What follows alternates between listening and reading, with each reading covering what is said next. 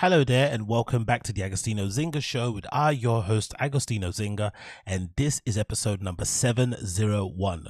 This is 701 of the Agostinho Zinga Show with your host Agostinho Zinga, and I hope you are doing well wherever this lovely show may find you. I hope you are doing splendid. How am I? You know how it is. All things are good on my side of town. I cannot complain. I cannot complain. It's been a while since I last recorded a pod. I actually just checked the dates on my fleety phone, and it was the 22nd when I did 700, that big celebration pod, and I don't know why it's taking me so long. I actually do know, but it's not safe for work, so I'll just keep that to myself. But I am glad to be back in the hot seat once again with you lovely people. I've been re-listening to a few pods, and I do need to say outright just before I continue, I do apologize for those of you who listen to my pod and have heard me tapping away somewhere along the line when I'm flipping recording these pods. I think it's been something that I kind of haven't noticed I do when I'm maybe nervous or excited or really passionate about what I'm talking about. There'll be these little taps everywhere, so I'm going to refrain myself from tapping. Currently, if you're not watching this video, you won't notice it, but I'm currently got my hand underneath, basically, you know, in the flipping crevice of my knee, just behind my knee. I've got my hands flipping locked in there so I don't end up tapping away on the table when I'm not touching the computer, because I feel like that can be a tiny bit annoying, especially if you listen to stuff via the headphones. If you've got it on your loudspeaker somewhere, wherever, it's all good. If you're listening through your car, you probably won't notice it, but if you are listening through your headphones, you may have noticed some tapping, so I do apologize. I'll do my best to correct that as we go forward and proceed. Next thing I was going to mention actually was I've had a really interesting point, right? Because with my headphones, we're going to quickly mention this in case you're watching and you're wondering why I have one yellow cup and one black cup. So day-to-day use, I've got a couple of headphones that I use, right? I've got a really high level pair of flipping phonons that I don't really use a lot, but I try to use them at home for kind of monitoring use and stuff. I don't really take them out. They're really expensive. They're kind of a collaboration with Mutant Noise, gift, so I kind of don't want to mess those up, so I keep them to one side. But my daily kind of headphones I use are obviously my Sony WH, whatever the flipping names are called. Let me just see from my flipping Bluetooth settings here. I've got my usual Sony's, which I use all the time. Doesn't really matter what they are, but you get a gist. Let me see. Actually, let me get my phone and see if I can find them. So I've got my regular headphones I use from Sony day to day, my Bluetooth headphones, and those are the WH-1000 XM Mark III's. Those are great. I've just recently repaired one of the plastic sort of straps on there. I bought them like that. They were broken and the guy had kind of taped them up, but they were basically in good enough use to kind of use day to day. The sound is still perfect in them, and they're just kind of broken. And then if you look on eBay, you'll find quite a lot of those headphones have that fault. So I think the headband strap kind of breaks sometimes through just use or whatever it may be, and it's just a plastic thing. So people usually sell spare parts, like 3D molded plastic bits that you can kind of do yourself and kind of repair the headphone band. So I did that as a project, repair the headphone band, so they're perfect. When I actually took off the tape, it was funny because I realized that he didn't break it through user error. It was a dog or a cat or something, because you saw little bite marks on the headphones. So the cat or dog must have bit the headphones and they cracked, and then he kind of repaired them by duct taping one of the flipping headbands. So I basically was able to repair those. And then when I'm DJing, when I'm doing the podcast, I try and use these headphones, which are the Sennheiser HD-25s. I've had an odd run with these, some really odd bad luck. Basically, I've bought two brand new sets. I actually think this is kind of crazy. I bought two sets brand new. I bought the 25th anniversary, or is it 25th anniversary, whatever anniversary one that came with the yellow ear cups to kind of represent the original Sennheisers that came out many years ago. So they came with these kind of yellow cups that you could kind of take off, these rubber cups leather cups, and you can put the other sort of cups on. And then I also got like a standard pair, right, that non-special anniversary one. And for some reason, both of them, right, if I'm not mistaken, I think the right ear or the left ear, went popped out, like kind of died, the left driver. And I've tried to repair them. There's a couple of videos online where essentially you have to clean out the connections, because on these headphones, part of the reason why Sennheiser HD-25s are very popular, especially with DJs, is that they're meant to be kind of indestructible. They're kind of really good sound, and they're also kind of easy to kind of throw around in your bag, and you can repair every kind of component on them. Essentially, you can repair everything's kind of what's that word called? Everything is repairable and everything is I forgot the word for it, where you can kind of take bits apart and replace them with other bits. So because of that, they're very popular and they're kind of fairly cheap as headphones go. I think they're around 80 to maybe £90 or something, or maybe even cheaper if you check on Amazon. But for some reason, both sets of headphones, the same ear died, basically the same driver in the ear died out. And at first I thought it was a connection issue, because sometimes when I'll be playing out, I'd have to kind of move the cable a little bit and it'll play on both headphones. But after a lot of time, that connection issue kind of died out, and then it was clearly an issue with the driver, and I had to kind of basically replace take off the faulty headphones on the other cup and replace them on the one that was working. So now I've got one set of headphones. I've got two drivers that don't work because they're both the right ones, and I've got these with different sort of cups, and that's why you got the yellow and the right going on, but yellow and the black. Sorry, just a weird thing that I noticed. It's like, why am I so unlucky that I bought two pairs of the same headphones and the same ear went out? A bit strange, but anyway, whatever. It is what it is. So there's been a lot of music that's dropped over the last few weeks, and I felt like I've not been able to get through a lot of it. And I feel like maybe a few of my music fans out there and aficionados may agree with me. I feel like this year so far, albums have kind of been a little bit underwhelming. I've recently kind of got through most of Victoria Monet's new album, Jaguar 2, obviously the sequel to Jaguar, which is absolutely phenomenal, and it maybe is one of the best R&B albums I've heard in a very, very long time. But of course, that's Victoria Monet. She's at the top of her game. But I think for the rest of the, of the stuff that I listen to, regardless of genre, I feel like a lot of people have kind of let me down really with listening experience of the albums. It hasn't been that great. It's kind of hard to get through a lot of people's stuff, and I found myself just listening to like old stuff or making my own playlists and stuff, but the albums haven't been hitting as much as I would hope. And I'm not too sure if it's just that this year's a bit of a dud, a bit of a miss. It sometimes happens in life, where you get a couple of years where the albums aren't that great, and then everyone kind of gets inspired again, and then everyone starts dropping heat.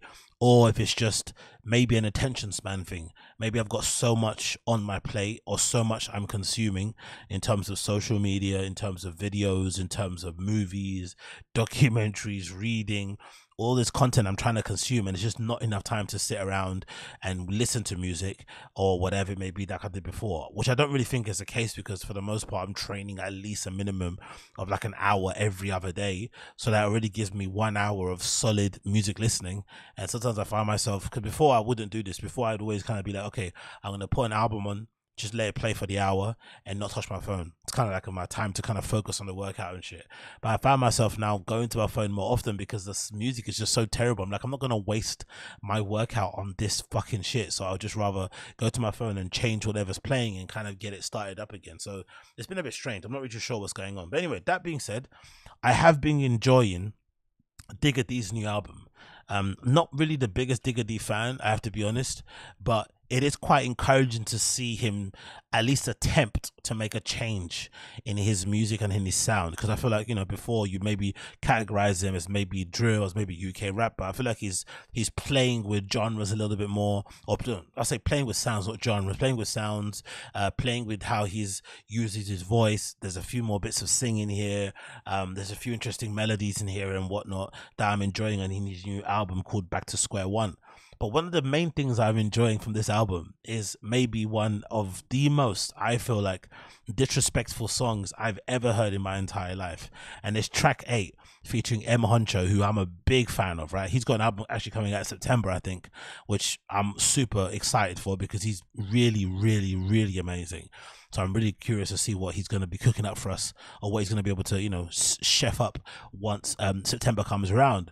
But Baby Mum's Crib on Digga D's album featuring Huncho might be one of the most disrespectful songs I've heard, because, from not knowing much about Digga D, seeing stuff about him on social media, seeing some clips here and there, watching some music videos, and whatever, and listen to the album, you get the impression that he enjoys being disrespectful, right? And I feel like this is the pinnacle of disrespectful. The idea that he takes joy in essentially hooking up with all these like guys who are meant to be bad man in their own flipping way, baby mums, right? And let me just read the lyrics to you via Genius, right, so you can tell what I mean, because when I listen to this in the gym, I legitimately couldn't stop laughing in my head. Like I was like, oh my god, this is so fucking rude. So it opens up like this. Huncho in the intro. I'm at your baby mom's crib. I'm at your baby mum's crib. I'm at your baby mum's crib. And he's croning this, right? Singing this in the most flipping sultry, no homo fucking, tones that you've ever heard, right? And Huncho does that really, really amazingly. He can make the most sinister stuff sound so harmonic, so melodic, so, he can make the most sinister stuff sound so fucking beautiful to your ears. He's fucking incredible at doing that. And then it continues. It says, at the chorus starts, right? I'm at your baby mom's crib. Walk down the stairs and I open up the fridge. Get a Capri Sun, man. I know that it's your kids. Sorry for the drama, but it's his mama let me in. I like pistols, that's my shit. Don't need a switch. Finger real itchy, I need physio again. Fuck her one time, now it's Cheerio again. Double entendre there, right? Cheerio. Like, because when I heard it the first time, I thought he said Cheerios again, as in like he got another invitation to come back the next day. Or it's, double entendres in Cheerio, bye bye. Anyway, it continues. 619, your bitch. Rey Mysterio again. Any of my wrestling guys, you know what? Honestly, that intro or that fucking chorus legitimately might be one of the most disrespectful things I've heard in my entire life, and he's singing the whole way through. And then of course Digga D comes through. First line, stepdaddy Digga, handsome ass nigga. Stepdaddy Digga, and he's like 20 or something, right? Or 21, 22. It's just so fucking flagrant. Private jet to Paris on the weekend for some dinner. 20 bullets in my pistol, I ain't carrying a spinner. You know everything over here is bigger. I couldn't pick between them hoes, so I had them both. Why buy a bitch some flowers? She already got a rose. Make her feel special, buy her shoes, buy her clothes. Keep it on the low. I hope that we don't get exposed. I don't beef over women, G. Don't make me mad. Tell them chill. I don't want to blam your baby dad. God, if I told you I was trying, I'd be lying. Cause I'm the reason niggas are dying. My heart got so cold it must be frozen. I'd rather that than give it to a little hoe and get it broken. So worried about the back door they let the windows open. I climbed in and bust the front door for my bro them. Yo. And then, of course, he comes in back again, Huncho. I'm at your baby mom's crib. Walk down the stairs and I open up the fridge. Get a Capri Sun, man. I know it's your kids. Sorry for the drama, but his mama let me in. I like pistols. That's my shit. Don't need a switch. Finger real itchy. I need a physio again. Fuck her one time and now it's Cheerio again. 619, your bitch. Rey Mysterio again. Like... I wheeled that tune up 7 million times. I fucking love it. So big up Digga D. Enjoy the album. If my only criticism I'd say about the album, and this is not really a criticism, I feel like it's more so my issue because I consume a lot of American content. It does sound a little Durkish to me, a little bit too much. But then I think about his age, he's early 20s, and if he's going to emulate somebody, it should be Digga D. So it should be someone like a Little Durk. It makes more sense. Those should be his kind of heroes or people he kind of looks up to in terms of inspiration. So that doesn't really make any sense. And if I'm the same person who's complaining that all these drill artists sound the same, and then one drill artist who's, one of the hottest guys out on the scene now, who could essentially, if you wanted to, be lazy and just do the same old nonsense drill stuff that he was doing before and still sell, a lot of records and still be incredibly rich. The fact that he's trying at least to do something a bit different and to kind of, maybe adopt a more international sound that would allow him to tour the world, because I think this album is definitely going to resonate across Europe, across the world, and allow him to really kind of go out there and kind of flex his artistry and maybe collab with people abroad and whatnot, blah, blah, blah, blah, blah. Then I shouldn't be bemoaning it. Do you know what I mean? I shouldn't disregard that, because at least he's trying something, because these other guys out here are still recycling the same old shit they were doing in 2019. So big up Digga D for at least trying. And like I said, track 8 on that album, Digga D's new album that's out now called Back to Square One, is incredibly disrespectful. I love it. I'm probably going to play it as my tune of the day on this podcast. So if you want to listen to that, rub up to the flipping end, or scrub up, sorry, to the end of the pod, and you'll hear that playing, because this track legitimately made me laugh, and I haven't, felt something from music in a long time. Everything kind of sounds formulaic and kind of whatever. This was an incredibly flagrant, true to real life kind of account because I feel like a lot of guys, especially in the UK, don't think it's an American thing. I think in the UK more, we take a lot more pride and a lot more flipping. It's kind of seen as a big W if you do end up smashing some famous guy's baby mum or just some guy's baby mum. It's seen as like a flex, especially if you're able to kind of, you know, take her out of the depths of poverty, or you're able to kind of, you know, wine and dine her and show her the good life and essentially embarrass the other guy because he can't afford the same lifestyle you're affording to this woman. Which I feel like in America, people maybe see baby mums as a bit washed. I don't know. Maybe they don't. Maybe they do. I kind of see there's the opposite kind of contrast. So maybe that's why the baby mum thing is seen as a bit of a trophy in this record, and it's seen as an ultimate level of disrespect because, you know, like it's essentially these big stars in the UK are able to take a baby mum. It means you can't really do nothing because you probably don't have as much money as these guys. You have to just take the L. But anyway, regardless, enjoyed it. Crazy track. Big up Quincy Tellum on the productions. Fucking mad banging. Huncho on the chorus. The vocals are incredible. Like, he smashed it. Like, love it, love it, love it, love it, love it, love it. Haven't got any more good words. I haven't got more words to say about it, man. To be fair, it's just fucking incredible. Moving on, it was Notting Hill Carnival over the weekend. If you're not aware of it, it happened across Sunday and Monday. Sunday is usually the family day, kids day, and then Monday is when all the adults go and try and dagger, you know, 18 to 25-year-old women, basically. That's what basically happens in fucking Carnival. Over the years, I have fell in and out of love with Carnival like every other Londoner has, but in the end I love it. Even though I don't go as much, I haven't been probably since 2019 or something, I still love the fact that we have this one event in London where you're able to go out on the streets, drink crazy, smoke like crazy, do a bunch of balloons, bust a wine, eat some fucking Caribbean food.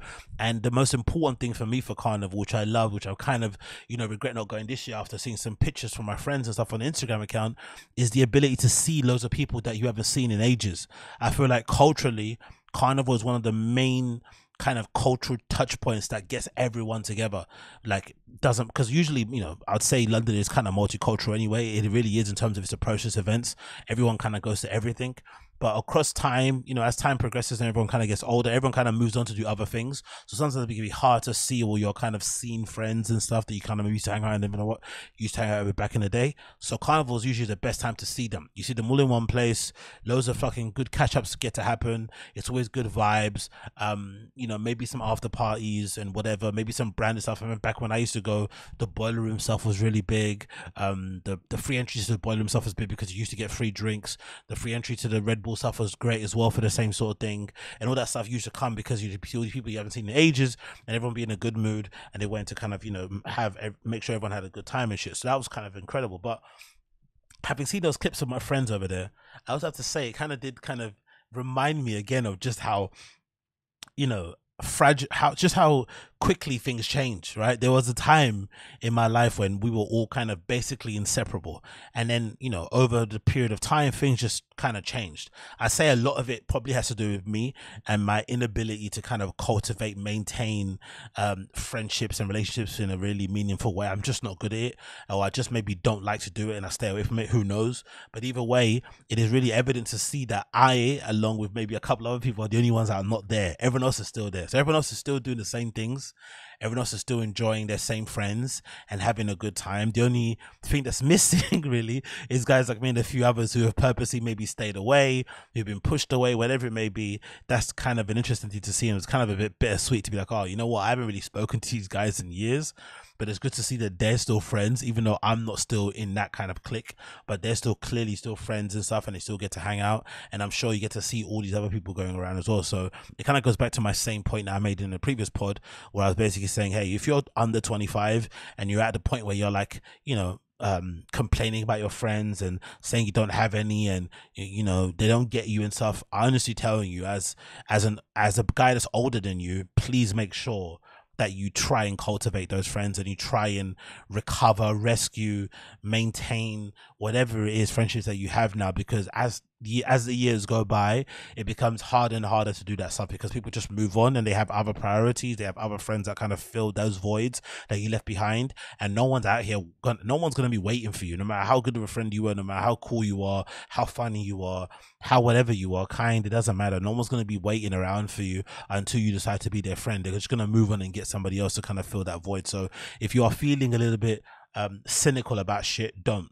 Try to get at least, you know, a good little click with you that kind of stays around, because it's always a nice reminder of what those clicks mean when you go to places like Carnival, because that's where you get to kind of, you know, really kind of have a good time in groups and stuff, lose each other in the crowds, find each other again. All that stuff is fucking phenomenal. Like, I absolutely love it. So I'm going to play a little clip that I kind of ripped from Twitter, showing some of the scenes at Notting Hill Carnival 2023, so you can see what the vibe is saying. I'm sure most of you know Wagwan when it comes to Carnival, but for those that don't, let's quickly play this little clip here that I kind of ripped from Carnival, clip from Twitter, sorry, and it'll give you a good idea of what the vibe is saying.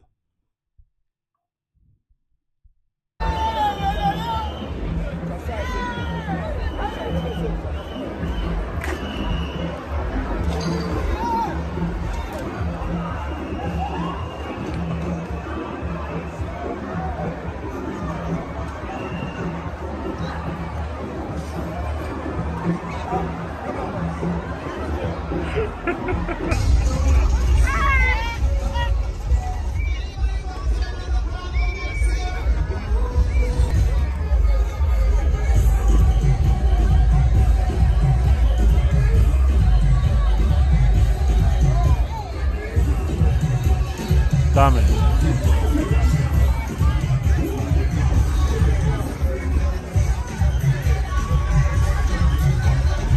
You have to be so careful though. As inviting as that may look to some people, you have to be so careful. You have to, especially nowadays with the cameras and stuff out.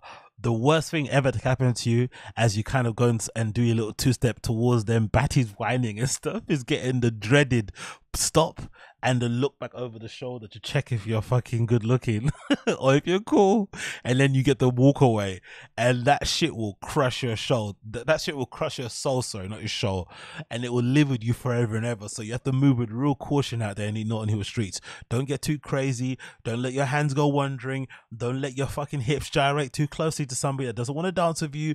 Feel the mood. Look at the climate around you. Make sure you do your P's and Q's. Check all your shoulders, and when you move decisively, and also have an exit plan. So if you get the little you're ugly kind of look, you know where to kind of duck out, but don't move too hastily, because if you do, you could get cemented in fucking, you know, 4K forever and ever, and people will never forget what you end up looking like when you're out there like this. So move with caution for next year.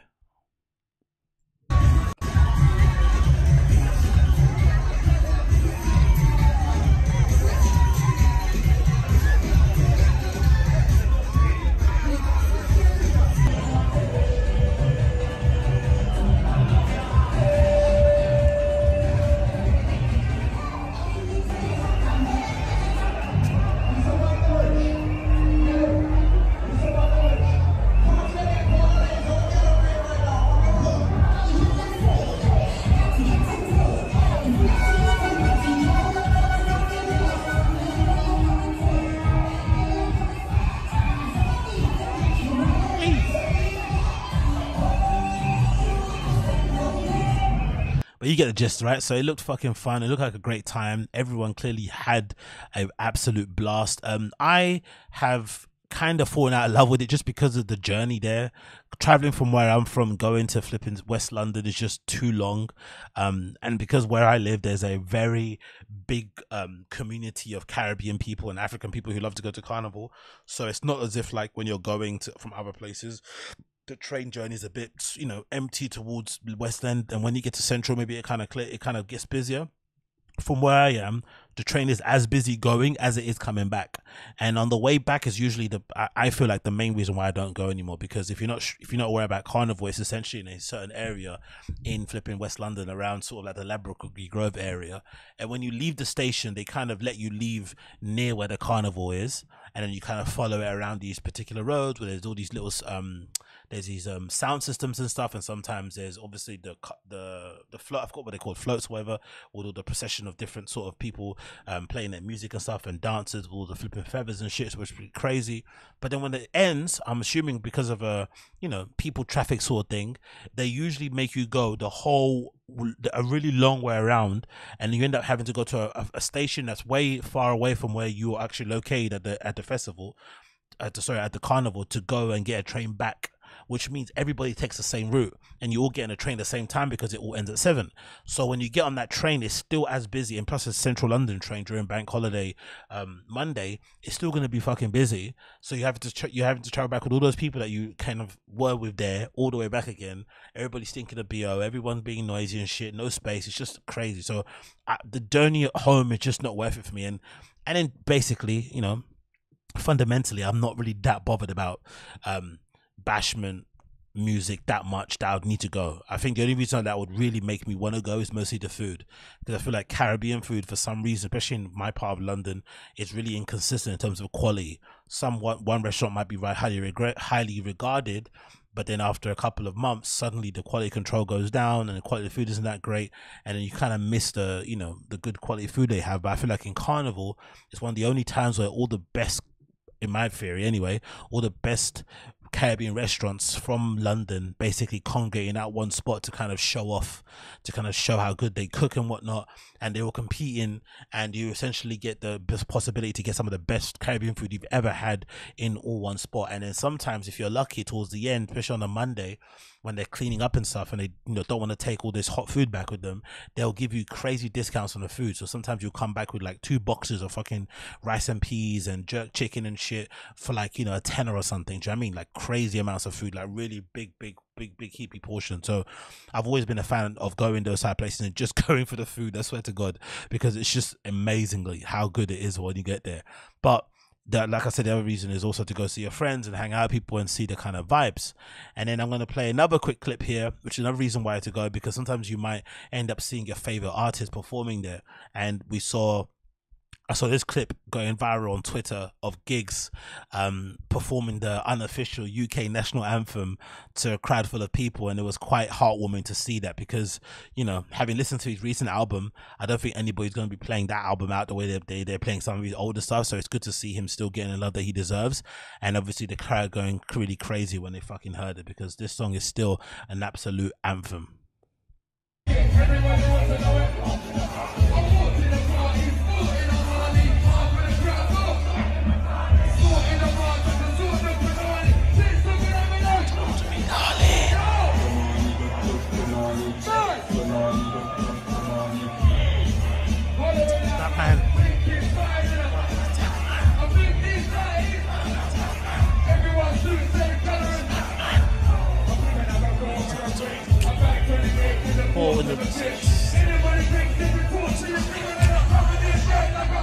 Chips.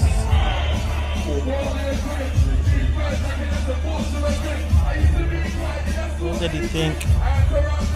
Oh, good thing. Putting more feet.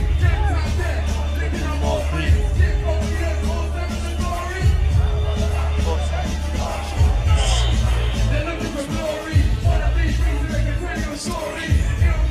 Yeah, it will get gory. The man was so free. Yeah, absolutely amazing, man. Big up Giggs. Good to see him getting the love and appreciation he deserves. The unofficial flipping national anthem of the UK is Giggs Talking the Hardest. If you haven't heard it before, please type that into your YouTube, into your Spotify, into your Apple app Music.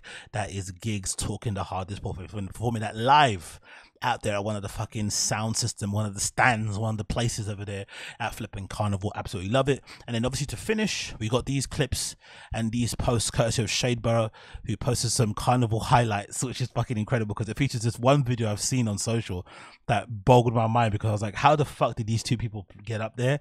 This is an incredible scene. So big up whoever these people are, because you put on a hell of a show and you really did put a smile on my face when I saw this on social. I can't imagine how incredible this must have been to see in real life, actually. So look at this courtesy of the Shadeborough. This is absolutely phenomenal. Can you see that? There's essentially a couple, right, on the bridge near Central London, so where this must be, right? It's one of the bridges that you cross when you're going to Carnival, and they are whining on the fucking bridge, on the side of the bridge. Man's like whining on the other side of the bridge. It's fucking insane, man. I fucking love London. So that's obviously a good indication of, you know, the vibes that happen over there at flipping Carnival. If that's your daughter, you're gonna be pissed, but if that's your son, you're gonna be pumping up your chest, because my man is up there like fucking Spider-Man, one hand on the waist, one hand on the side of the bridge, grinding. Anyway, we continue. Next slide, of course, we've got all the people there, procession of people having a great bunch of fun, all the colors and stuff, all the vibes, all the enjoyments. Probably everybody's there's, you know, yaks off their mind of fucking rare nephews, magnums, wagwans, Hennessy. It's such a vibe, man. Like, you can legitimately get contact high from walking around the streets of London during Carnival, because, you know, you don't really get that usually day to day, because, you know, weed and cannabis is not legal here. But on that one occasion, this and usually what's it called, and 420 are usually some of the funnest times in London out and about, because we don't really get a lot of fun outdoor street life in London or in the UK, because I guess we just can't be trusted as Brits or as English people. We're a little bit, you know, we're all liabilities in our own way, and we all kind of don't really, you know, we don't respect the rules and shit. So this is usually a fun time. Because it's a bit lawless. There's a video clip here of an old lady winding it up as well, having a fucking good time. Big up her, young in spirit. You know, did that woman try to give her a drink? Oh, okay, I thought she tried to give her a little cup full of Hennessy to keep her going. But yeah, she looks fit and able and ready to go and winding it up. You know, if she could bend over, I'm sure there'll be a guy there ready to dagger granny up. That, don't get it twisted. When the guys come out during Carnival, they are thirsty, brother, thirsty. They'll grab up that OAP hip and dagger it up until she. Anyway, they'll be breaking her back like they're one of those fucking chiropractors. Anyway, it continues. We've got another picture here of a young lady here in a crazy costume. Nice to see that as well during Carnival, right? Looking absolutely fantastic. Great to see all these type of things. Usually these girls are protected from the hungry guys by like ropes or sometimes human shields, because some of the guys can't keep their hands to themselves and they see them on the street. So it's good to see her looking safe and checking her shoulders, as a good London girl would do, making sure she's aware of who's behind her at all bloody times. So big up this young lady. Next slide here. We've got, Mizzy was out there in a suit with balloons and wearing that fucking stupid hat. Yo, Mizzy must, no offense to the kid, but the BO must be banging, innit? Can you imagine what he smells like day to day? Like, not to be offensive, because he's always wearing that fucking stupid hat. He's got this crazy outfit on, right? He's got tracksuit pants with a suit jacket and white socks. Like, he looks horrendous, like absolutely zero drip. So big up Mizzy. And then you've also got a clip here that features somebody proposing to somebody at Carnival with his fucking, has he got his ass out? Is it got Builder's bum? Or am I mistaken? I feel like the guy is fucking bum showing. He's proposing to his girlfriend, but she doesn't look like she's happy about this. Or am I mistaken? Does she look happy? I don't think she looks too happy about it. She's kind of shrugging her shoulders, acting a bit of like she doesn't really give a fuck. And yeah, he's trying to propose, trying to make it right. His boys are clowning him like we do in England. We don't take anything serious. And yeah, it's turned into a bit of a joke thing. But proposing to a girl at Carnival is sickening. So big up them. Hopefully she said yes, because my man was out there with his bum out in Puma boxers trying to propose to his girlfriend in central London. You can't go worse than that. There's a clip here of a guy that looks like he does weights in the gym with a shiesty on, picking up a very, very big girl and dropping on the floor. Oh my God. Oh my God. Okay, that's not a good look. But also that is quite representative of the gym physiques we have here in London. Most guys in London that work out, especially some of the guys that do like the bar training, barbell, I don't know what they call it, the bar things, they're usually built like this. They have incredible upper bodies, like ripped to shit, pecs, you know, for days, abs always, you know, abs with all kind of fucking, you know, ups and downs in them, but the legs are always like twigs, which makes sense because most guys in London like to wear Amiris and skinny jeans and shit. So I get it. If you want to just have the guns out for your t-shirts and still wear skinny jeans, cool. But I've always thought, you know, maybe keeping your body somewhat proportionate is quite a better look. But hey, it is what it is. Hopefully the girl's okay. Hopefully the guy's ego survives, but he's got his shiesty on, so no one will know who he is. And then the next page, you've got a clip here of looks like a baby grinding on a woman on the floor, right? But then when he gets up, he puts a joint in his mouth and everyone realizes it's actually an adult. It's a grown man. It's a grown fucking man. People thought it was a fucking baby, but it's actually a grown man. It's actually A-side. That's who it is. They realized it was fucking A-side. A-side up here grinding on this girl. Everyone thought it was a small child, but it's actually A-side. Yeah, it's actually A-side there, right? Looking all grumpy.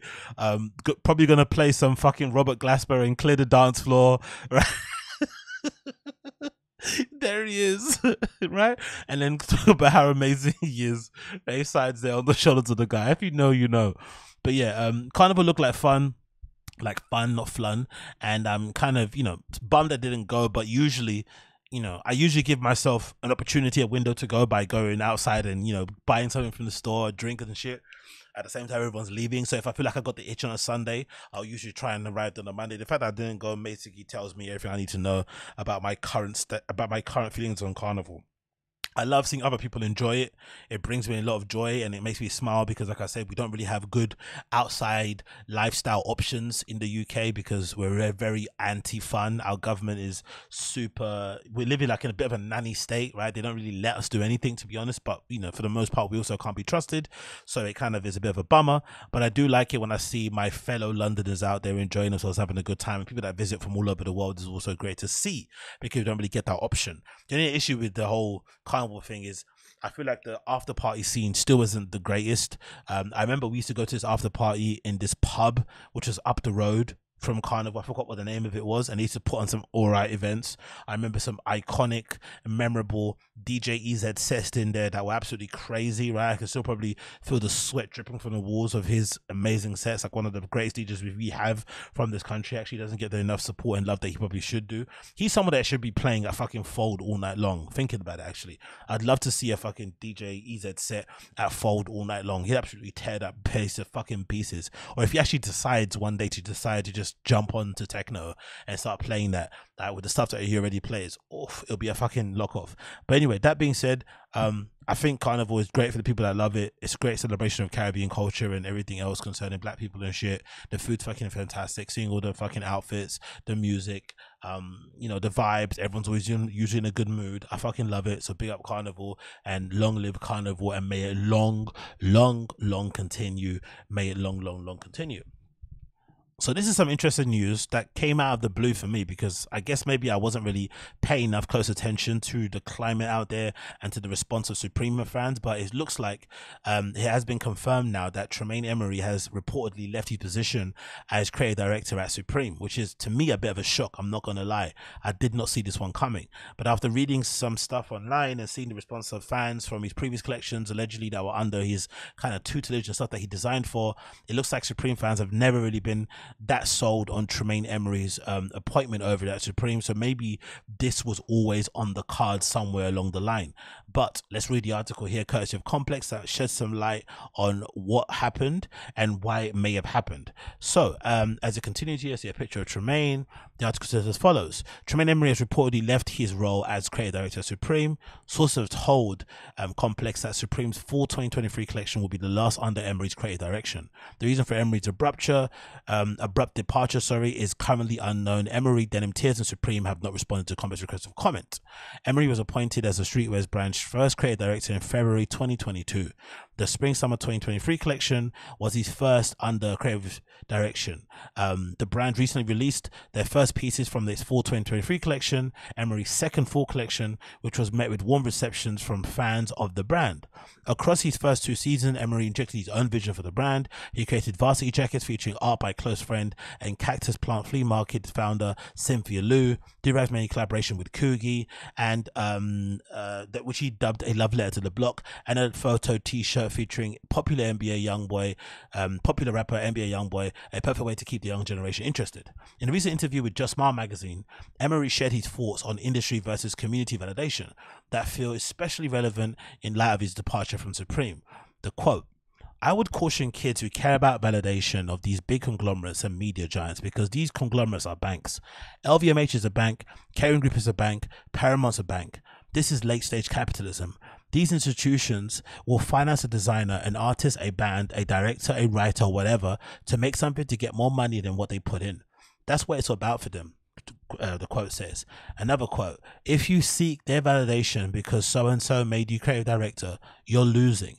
In fact, you've already lost. But if you seek validation firstly in yourself, secondly in the community that you care about and who cares about you, you've got a chance to live a life without regrets. Emery's unique approach to design will still be realized through his own brand Denim Tears, which has made the mark in fashion industry in recent years with storytelling of the African diaspora through clothing. Early this year, collection co-designed by Emory with Dior, aptly titled Dior Tears, released to the world. This month, Denim Tears celebrates its 4th year as a brand. And the quote says, I kind of like to see Denim Tears as a supreme for black people and anyone who wants to celebrate or commemorate what we've been through, Emory told Najee Reid of RSVP in a 2020 interview. It's using t-shirts as billboards for knowledge and expression, he says. As for Supreme, it remains to be seen if they'll hire another creative director to fulfill Emory's role or go back to its old ways. The brand has had its fair share of struggles in recent years. Some people have been vocal about the long-running streetwear brand being dead. Financial issues have also made headlines. In June, VF Corp's annual report revealed that Supreme's revenue declined in the first fiscal year that ended in March 2023. The VF Corp acquired Supreme for $2.1 billion in 2020. So, what do I think happened here? A couple of theories. There could be a few of them out there. There's people out there saying categorically that it was not a good fit. People inside the company are basically saying they didn't like his vision. Stylistically, they didn't see anything that kind of matched and stuff, and maybe the work wasn't good in the end, which you'd imagine if you're somebody like Tremaine, it would be a little bit embarrassing, because I don't feel like somebody that designs on level that he designs at, with the experience that he has, being a New Yorker, being plugged into the scene, knowing a lot of the people, at the brand before he even started to work there, knowing a lot about the brand intrinsically because of just, how old he is and how long he's been around. It's kind of embarrassing that you aren't able to kind of plug in a little bit of what you do into what they do, because essentially what Supreme does isn't that difficult to kind of figure out. You know what I mean? Especially if you're an actually talented designer and know your way around, ideas and executing them, because essentially it's all the same sort of stuff with the exception of some of the quote unquote cut and sew pieces. It's not like you're designing for a couture house or something, right? You're essentially doing t-shirts and hoodies, a few jackets here and there, but it shouldn't be that difficult to imbue some of your taste in what they already do and kind of, further the message, further the brand, further the voice, maybe broaden the scope of who they appeal to and keep things fresh. It shouldn't be too difficult to do that. So that's a little bit of a slight on his behalf if that's the case. There are some people here that say, oh, the designs have been a bit shit.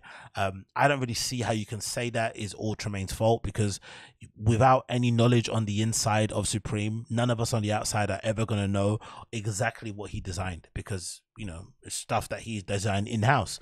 And usually if you're a creative director, from what I understand of creative director roles, some of them require you to be hands-on designing and whatever it may be, but some of it is actually maybe like a leadership role, like a being able to maybe spec out the overall theme of a collection, right? The inspirations behind it, whatever it may be, right? And then maybe using that as a springboard to kind of execute some ideas, but it doesn't actually mean he's sitting there and designing 3M jackets. So it can be difficult to kind of figure out what he designed. Was it his fault? And then if you then figure out what he designed, then you can maybe decide whether or not he's actually responsible for the sales not being as good or whatever it may be going through, because that's what people are basically saying.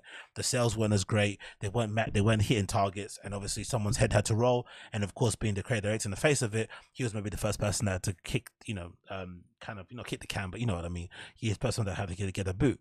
But then another theory that I'm thinking about might make a lot of sense. It might be the combination of things, because if you read the article or read the interview, I remember I listened to a few months ago that Tremaine was on some podcast talking about he had health issues, which I didn't really know much about. So he had these health issues that he went through. I think it was an aneurysm or something. He was in hospital for a very long time, and he essentially nearly died. So going through that just after you get announced as Supreme Creator Director, because I think it just happened a few basically months after that got announced, and then having to kind of struggle through that may have been quite difficult to kind of do. But then at the same time, as flipping the universe will have it, his brand is blowing up. He's now maybe, I'd imagine if you're that close to death, your kind of vision and your focus becomes laser. You want to just, put away all distractions and just focus on your message. And if he actually believes that his brand is a platform to kind of speak about the African diaspora and kind of further a message and inspire people and tell these interesting stories, then why would you bother, going and working for a Supreme if you really don't care about that thing and you think this is the thing that's actually going to write your legacy, this is the thing that's actually going to make the necessary change in society or in the world that you actually want to see, or that's actually going to maybe outlive you, blah blah blah blah. So maybe that's all part of the issue kind of tied into it. But then I look at some of the stuff online, and this is the reply from ages ago. This is maybe from what, May 2023, right? And somebody, I guess, made a comment, I'm assuming on Tremaine's Instagram page. I'm assuming maybe he posted something and somebody replied in the comments. But look at how Tremaine was getting treated in the flipping, Supreme internet comment space and shit. So this is clear indication that maybe the fans just didn't like his appointment. Maybe weren't fans of Denim Tears and were maybe a little bit underwhelmed that he was hired, because they just assumed he was gonna go there and do like cotton reef box logos or something, right? Maybe that's what they thought. So this is from Supreme Drops. It says Tremaine Emory reacting to someone saying Supreme died when he joined, and the person says as follows: hate to say it, but Preem died when you joined. Right? And which is, a little bit mean to say this, to be fair, especially considering what he went through illness wise. But I don't think this guy knew that he was ill, to be fair. I don't think he knew. I think he just said it to be a bit cunty and whatnot. But then Tremaine replied at the time and said, "You must be really in pain, like hurting bad inside, to hop in my comments, troll me in a post about me barely surviving an aneurysm. Ain't no surgery that can save you from your sickness. Good luck to you." So maybe he was responding to the fact that he was ill. I don't know. But either way, like, you can tell the Supreme fans weren't really fans of his. So maybe this is for the better. Maybe he kind of realized, hey, these guys are giving me too much grief. This job isn't that serious, because, having been aware of Tremaine, and I don't really know him too well, but having been aware of him from afar, I know that he was never always like a clothing fashion-y guy, or just like a cool style guy, a kind of cool guy overall, in the same way that Heron Preston is. So I think guys like that won't really hold these type of jobs on the pedestal that probably someone like I would. Like, I think someone like a Tremaine, someone like a Heron Preston could easily walk away from Supreme and not be that bothered from it, because for them it's all about idea execution. They're about ideas. They're about a certain message. Tremaine's got his forwarding the black experience or black diaspora kind of conversation there. You've got Heron Preston talking about New York and recycling and all that sort of shit. So those guys, I can imagine, if they were to get those jobs, they could easily walk away from those jobs, because they're not really hold them on a pedestal, and they're not that prestigious to them in that regard, that they would kind of bend over backwards and accept any kind of abuse just to have that job. So I can kind of see that being the case. So I could imagine if you're Tremaine, thinking about your health, thinking about nearly dying, thinking about the fact that your brand's blowing up, and then you're getting all this hate from all these fans, maybe you're like, you know what, this ain't worth it, I'm gonna step aside and do my own thing. So that may not be a combination of stuff, but I just think for somebody that came through with this collection, for the Supreme Fall 2023 collection, I think he just deserved a couple more, just for the sake of it, because I feel like this might have been one of their strongest they've done in recent years. And again, this isn't just all his doing, because collections aren't just made by one person. I'm sure there are many people that kind of played a part in this, but if he did a quote-unquote dud in spring 2023 and then was able to bounce right back with this, I think it clearly shows that he was learning on the job and figuring it out, and he would have then delivered even a better collection come spring of next year. So it's a shame he wasn't able to do that, but I guess it's the nature of the beast when you're Supreme and you basically accept investment from a VF Corp. They're going to put different constraints, different requirements. They're going to have different KPIs, different targets and shit that they want you to hit. And if you don't hit them, somebody's heads need to roll, because they've invested money and they're going to need to call some shots. They're going to need to see that you're making some effort to change and rectify things, because they have their own board to kind of, and shareholders and stuff that they've got to satisfy. So there's loads of conflicting things that kind of play into the decision-making process of how Supreme move nowadays. So maybe he's just a victim of that kind of thing going on, and less so his own work. Like I said, I think if it is an issue of his own work, I would be highly embarrassed, because I feel like Supreme and what they do, for as great as it is. It's a brand I love, and I've always loved it from the beginning of when I got into streetwear. Supreme and Bape and basically the Hundreds were brands that kind of, you know, taught me everything I know about clothes and fashion and culture and music and art and all that stuff. It's crazy how much I've kind of I've learned from all those kind of guys, and kind of being around it and go to the store and knowing people that worked there and whatnot. It's all kind of been a crazy experience from the forums and everything. I fucking love it. But let's not kind of, you know, let's not mince our words. This isn't fucking high level fashion and shit. This is streetwear that Tremaine also does in his own way.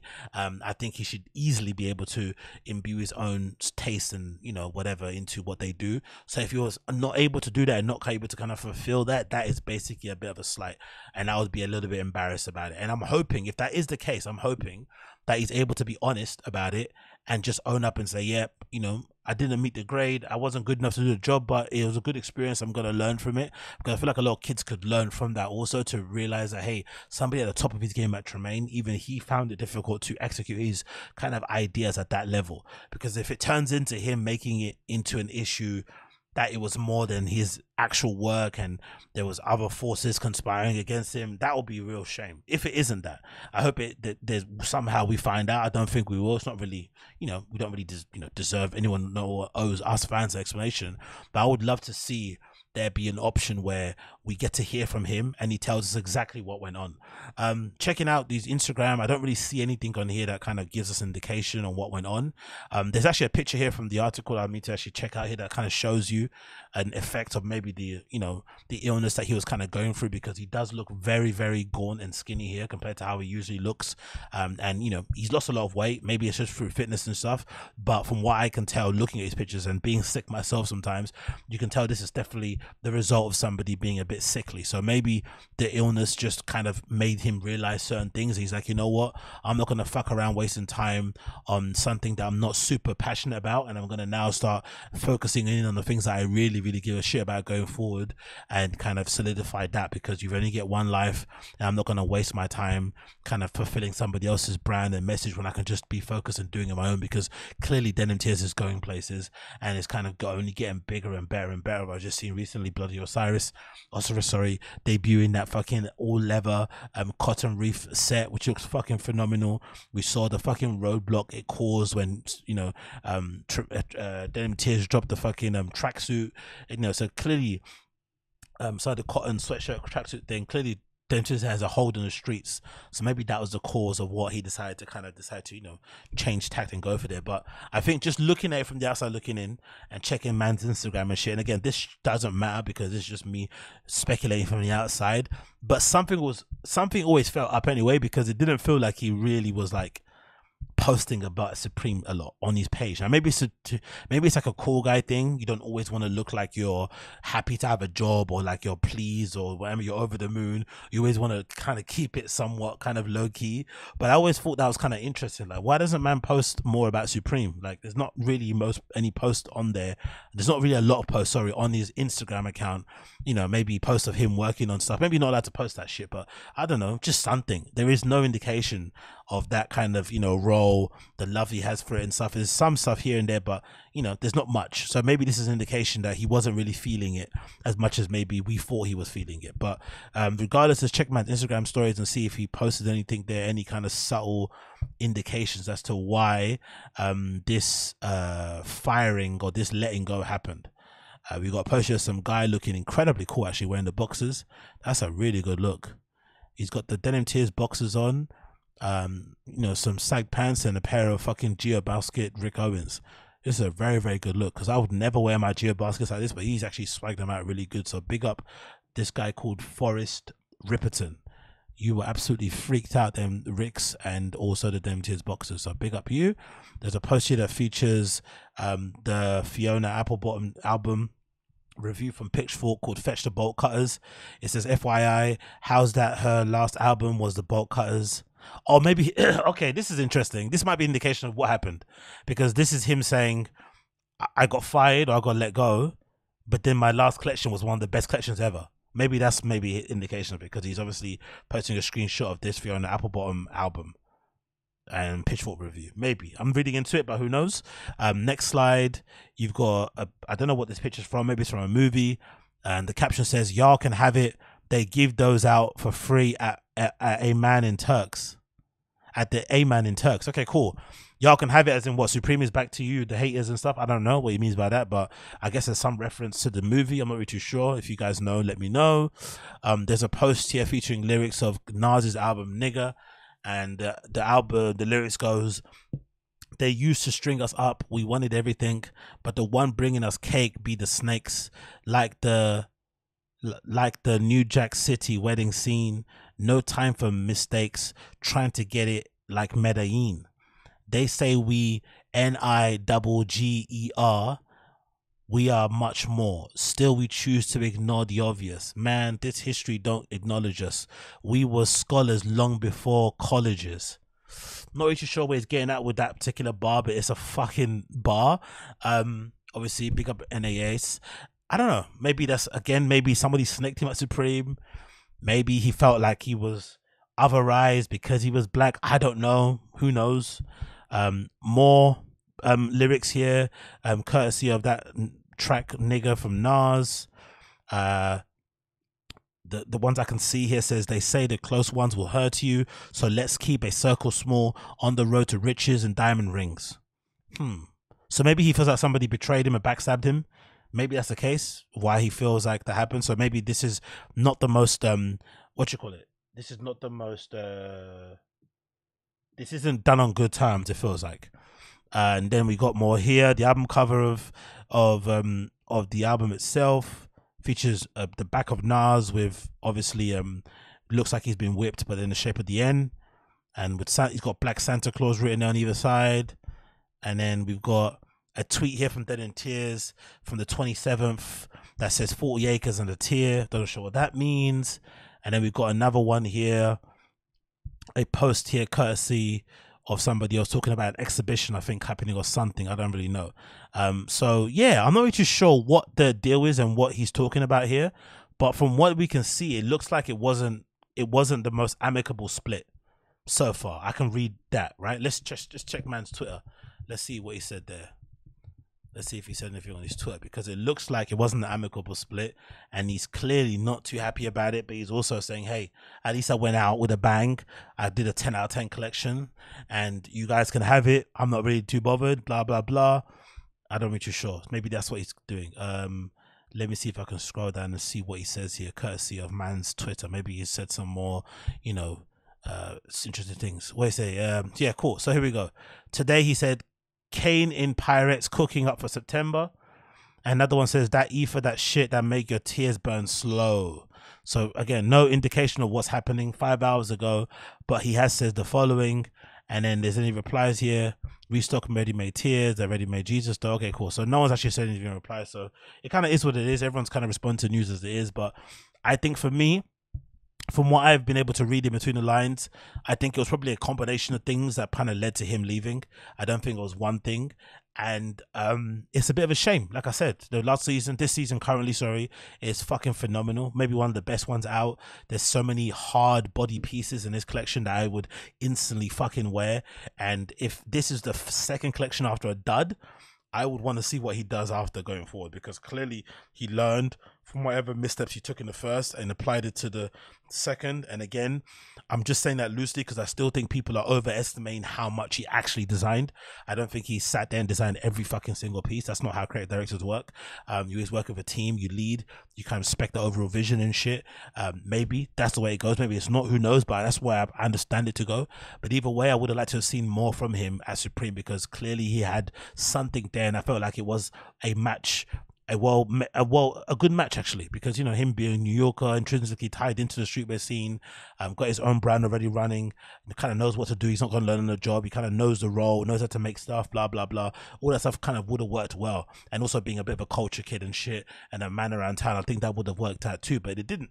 So going forward, I'm interested to know what they will do, because I feel like Supreme kind of maybe fucked him in that they're quite faceless. That's one of the beauties about Supreme and Stussy.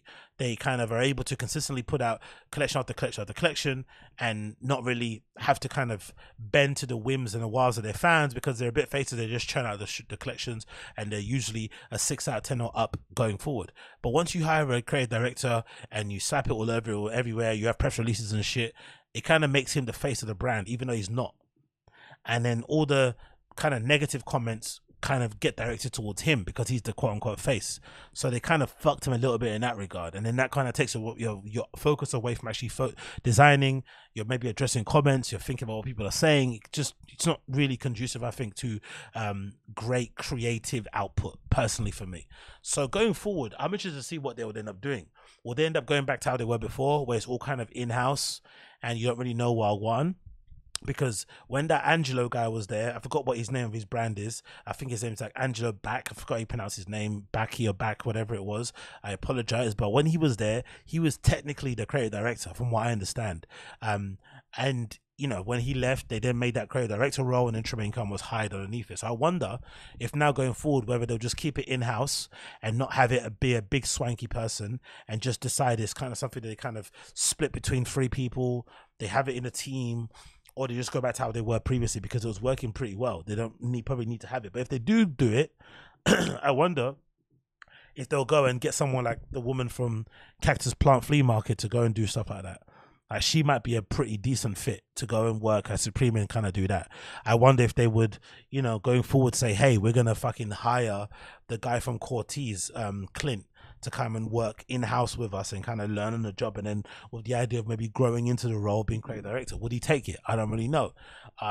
But it is interesting to see. I feel like nowadays, the younger designer kids now, I don't think they care about these roles as much as we did, my generation and shit. I feel like my generation and shit, because I know people who legitimately just work at Supreme Warehouse and shit, and to them that's a prestigious job. They kind of hold it, you know, they kind of hold that shit.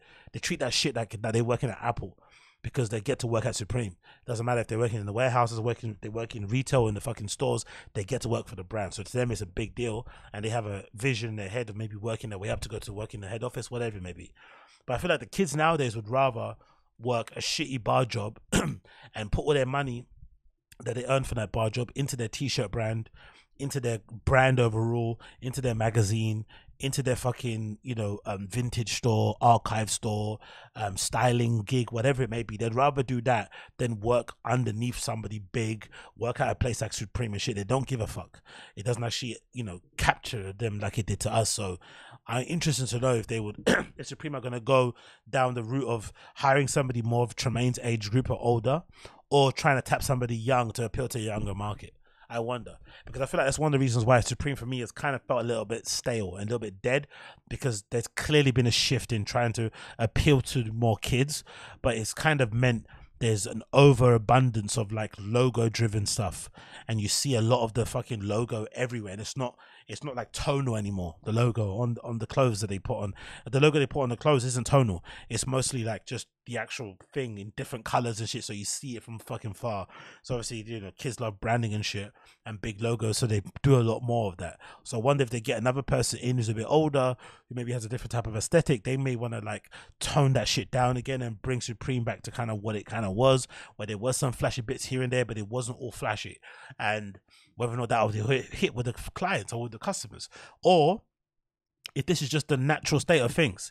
If you're Supreme and you accept $2.2 billion investment, and you're now launching all these different stores, you got a store in South Korea, another store opening already, I think in Italy, and many more maybe to come, which you would imagine means you increase the quantities and the amounts of stuff that you make, which would then result in you having more stock on the shelves because there's a lot more of it out there. So the resale and just the limited edition aspect of Supreme is kind of not what it used to be. It just basically means you're going to have more stock and you're not going to be making more money because you're spending more on making the stuff. So maybe with that being said, it's hard to really pin the blame on any one person, because, you know, you're making more. There's more brands than ever taking up people's attention. Like, for instance, having been exposed to No Jumper, I've been exposed to this whole different scene of these Instagram LA brands like Half Evil. Half Evil I've never really known about, but they have a completely different scene that they all kind of infatuated with, where they don't give a fuck about Stussy or Supreme and shit. They just care about those type of brands. So I'd imagine a lot of kids, their attention or their wallet spend is being split across all these different brands. So it's hard to maybe get those kids to spend the money they'll spend on Half Evil and then spend it on fucking Supreme. So that might be an issue too. It's just nowadays it's just more competition. You're having to kind of compete with more brands for the customer's money. So I want interested to see what happens going forward progress wise. But as I said, if you're gonna go out with a bang, you know, this is one way to go out with a bang. I feel like spring 2023 was legitimately is at the moment one of their best collections they've done in a very fucking long time. Everything in this collection is fucking hard body, beyond hard body. I'd wear the fuck out of everything. So if he did go out in style, then big up Tremaine for doing so, and hopefully we get an explanation as to what actually went on and what occurred. We probably never will, but I do think it's a cautionary tale for, you know, designers out there and brand owners out there to not always hold these positions up, you know, on a pedestal, because at the end of the day you're still working for somebody, you're still an employee, and you have to meet targets and shit, and it is a cutthroat industry, and if you don't and you end up kind of get fired or let go, it can do some real damage to your, you know, to your confidence, to your ego, to your momentum, whatever it may be. So it can be a very you have to be very cautious about taking these positions. It's not always a positive thing to do. It maybe is better to kind of suffer and, you know, spend the time focusing on your own brand, because then at least you get to kind of write your own legacy, do your own thing, and kind of, you know, the success of your brand is kind of, you know, relegated to the kind of success of the stuff that you do yourself. So you don't have to kind of, you know, clock in and clock in with somebody else. You know what I mean? But yeah, regardless, good way to go out if that is a full collection. You absolutely smashed it still, and I think this stuff is going to be, you know, it's going to definitely be up there in the fucking Supreme Hall of Fame when it's all said and done. Moving on from that, I wanted to mention this because I feel like in general, because I've seen this, a few stuff like this referenced a lot in fucking Berghain community subreddit and shit, and a lot of other places. I see a lot of people on there kind of complaining essentially about the whole entire scene being, you know, drenched in people that are enjoying too much GHB on the dance floor. And I've kind of felt like some of the complaints that people have about the GHB users is mostly to do with the people themselves being absolute cunts, and less to do with the drugs they're taking. Because like I said previously in many pods before, when I went to Berghain maybe June of last year or something, right?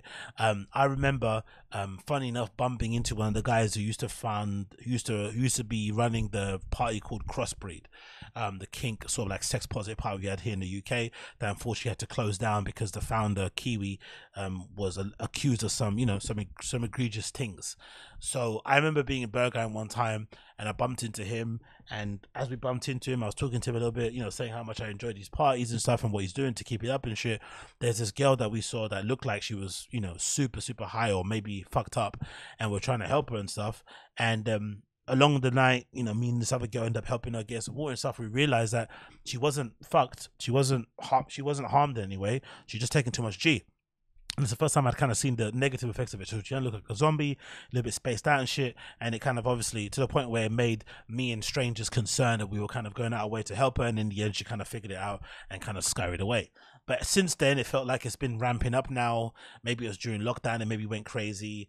And obviously it's a big drug anyway in the gay scene, because of what I've heard. It kind of, you know, releases your inhibitions and makes you super sexual and horny and shit, but it's also something that doesn't give you a serious hangover like maybe other drugs do, and you obviously don't need much to kind of get high, blah blah blah blah, and the high can sometimes last for quite long. So a lot of people have been into it, but obviously some people have been abusing it also, and it's turned into a bit of an issue. Now I feel like a lot of people complaining about GHB, some of the complaints I feel like are like a weird attempt at like moral posturing. It's sort of like a I'm a better raver than you, I don't need to be a zombie type of thing. Or, you know, it's a way to kind of signal that you are, you know, a better raver because you don't do any drugs whatsoever and you go to raves completely sober and shit. I don't really know, but I feel like the complaints are getting a little bit tired. I feel like they're getting a bit repetitive, and I kind of think it just is what it is. Like Berghain is probably the best and worst representation of global club culture and maybe drug trends and shit, because it's one of the best clubs in the world. So because of that, you're going to attract just about everybody from all corners of the world to come and dance and have a good time there. Even though they've got a very strict door policy and people usually go in there with good vibes, you're probably going to have the odd dickhead and the odd cunt walking into Berghain, right? It doesn't matter what community they're from, what race they are, sexual orientation, there's going to be some dickheads in there. So I think if you have one of the most popular clubs in the world attracting you know, everybody across the world to go in there. You're gonna most likely have some dickheads, and if you give dickheads some drugs, they're gonna maybe do dickhead things on the dance floor. So I think that's just basically what it is. So people to kind of get on their high horse and act like GHB is any worse than any other drug people are taking on the dance floor is legitimately insane. And if it is that bad, just find other things to do. It really isn't that deep. I don't feel like it's not really that deep. To people to be posting a million fucking questions about the drug all the time, because at some points it kind of feels like, are you like curious to try it yourself? If you are, try it yourself. Be a grown up. You know what I mean? Pull up your fucking big boy pants, order some, and see what happens, innit? But all this fucking moral posturing, this virtue signaling people are doing about GHB bad, people take it bad. It's like, all right, cool, we get it. You're a better raver than all of us. You don't need to kind of explore other things. You can kind of stick to doing your fucking little sprinkles of, you know, MDMA in your water and you're fine, cool, whatever, enjoy yourself. Some people are maybe looking for other things to keep the party going. And if this is one of the things they want to do and they want to explore and they want to do it in a safe and manageable way, let them do it. I'm a bit of a, you know, what do you call it, I'm a bit of a free speech absolutist in that way, in terms of choice. Like, just do what the fuck you want, be responsible as an adult, and if you kind of don't do it responsibly and there are some unfortunate consequences to your actions, kind of, you know, accept the responsibility of dealing with them yourself as well. Don't kind of put that burden on anybody else. That's the only thing I don't like about people that do those kind of drugs, when you're now forcing other people to kind of get involved in your nonsense and to look after you and stuff and take time away from enjoying themselves to kind of get you right. That's obviously not fair. But overall, it's not really that big of a deal. It kind of is what it is. Like, people just need to calm the fuck down when it comes to fucking whining and complaining about people's use of fucking GHB on the dance floor. That's my point when it comes to that sort of shit. Then I was thinking a little bit about that, because after Carnival, or before, I think after Carnival on Sunday, there was a Hotbox after party, and Hotbox is something that I've only kind of been familiar with in the last year or so. And they do some really cool parties around London in random places, secret locations and shit. Unless you buy the ticket, no pictures allowed. They actually enforce that for real, and people usually respect it. And essentially, a party that's essentially aimed at the LGBTQ queer section of the community of clubbers that we have out here in London. And in general, because London club scene is so fucking shit, these guys are, I think, and others are doing some of the best parties out there. So effectively, because the London, clubbing scene is terrible, and they're creating this party specifically for their own community, now they're getting other people like myself, like the straights and the sisters, are coming in and essentially invading their space. And I wonder how they feel about it. Like, I wonder how that scene of people feel when all these straight people come to their spaces. You know, they don't get dressed up, they don't really make much of an effort, but they go there because they know they're going to have a good time, because by and large, most of these parties are usually the best parties you're going to get in London. Because if you try and go to a Fabric or an E1, you really are at the mercy of the crowd that goes there. The night itself is going to be whatever, but if the crowd is rubbish, doesn't matter who's playing, you're going to have a dead time. Whereas at places like Hotbox, I feel like the lineup isn't really that important. You're usually going to have decent people playing, maybe some up and coming people playing, but it's mostly about the community of people being so fun, so vibrant, that it's going to make you have an absolute, you're guaranteed to have a good time when you go there. And I'm thinking of going to the next one, but I was just thinking in my head, like, I wonder if they fucking hate the straights that go to their events, because we eventually end up, you know, not allowing them to kind of be free and do their own thing. You kind of add, you know, that straight cis vibe and ambiance to a room of people who kind of feel like this is their quote unquote safe space. I wonder if it's something that they kind of hate. But on the other side, it's also maybe a mark of how successful and how great what they do is, that people like myself are paying attention, so much so that we want to go out there and kind of go and enjoy it also. I'm not really too sure, but I am more than sure now, of all these years that I've kind of gone out, that London club scene might be one of the worst in Europe, like by hands down, might be one of the worst. Because I think to myself, like, for all the good stuff I've said about Fold over the years, and I still think it's obviously one of our best clubs that we have out here, I'm not ever going to sit here and deny that, it's still just one club. And the fact that one club can have such a fucking stranglehold on our scene, just, it's, to me, says more things about how shitty our scene is in London than about how good Fold is. Because Fold is kind of like a overall, let's say, a 7 out of 10 club, but But if you're a 7 out of 10 club, you're basically 10 out of 10 in London, essentially, because they go out of their way to try at least to have a, you know, a decent community there. They try to do the whole sticking your sticker over your phone so people can kind of focus on raving and not be worried about taking fucking shitty videos of DJs playing and shit. They have a decent space, a good sound system, a nice little smoking area, all these type of things that are kind of the bare necessities. They kind of do pretty well, and people flock to it. But again, I feel like this should be the standard. This should be the benchmark for all places. It should be like this. But for some reason, it's not. You go to places like Color Factory, and that's really kind of hit and miss. E1 really hit and miss. Corsica Studios hit and miss. Venue MOT hit and miss. Now, all these places are fucking hit and miss, and they are some of our best clubs that we have in London. And the only thing that you can go to now, which with a somewhat guarantee of success, are these queer and LGBTQ parties, which, you know, feel like deep down you're invading in their space. And also they're things that you kind of have to be plugged in to know about. You kind of have to follow the fucking Instagram. You have to be plugged into their Instagram on Hotbox and Howl and a few other people to find out what's going on. If you're not plugged into your Instagrams, if you're not following them on certain time, if you're not checking certain things, you won't see the posts go up. You won't see, because they probably do this on purpose to, you know, keep away certain people. But you have to be really plugged in. You can't just on the whim decide to go to Hotbox events, because they don't have them in regular clubs. They have them usually in, from what I am understood, like, you know, unauthorized locations and shit. So all that stuff kind of adds to the overall law, but then it means you have to kind of work a lot harder to kind of go to these venues and these parties, which is a good thing, don't get me wrong. But I think for the regular person who just wants to have a good time, you have to do a lot of work to kind of just have a good time. Whereas I feel like in most decent European cities with good club scenes, they have at least 4 or 5 decent regular clubs that a normie person can walk into and have a good time. But if you do want to go to the underground, you can access that also. But in the London, the only decent parties to go to are the underground parties, the ones that I would term as the alt quote-unquote parties. They're the best ones. Everything else is fucking garbage. Let's actually check this video here. What's actually this? It's just like a forest somewhere. Is that a forest? Yeah, this is 2019. Right, a forest rave somewhere in London. Look at how fun and enjoyable that looks. When's the last time you've been to a London party outside of Fold, and if you have a place where you see that many people dancing? You don't really see it happening, right? Some guys jumping on top of a tree dancing.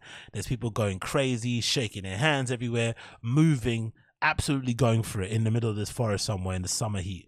Absolutely brilliant. You don't see it anywhere else in London. That's all happen, and they have to do this in forests because they don't really have else to do it anywhere else in clubs and stuff, because it's too fucking expensive and shit. So it's a real shame, to be honest. Realization I had over the fucking last few months, because I haven't really been going to club nights that often, and I feel like I've been a bit lazy. But also, there's nothing that's been really been calling me.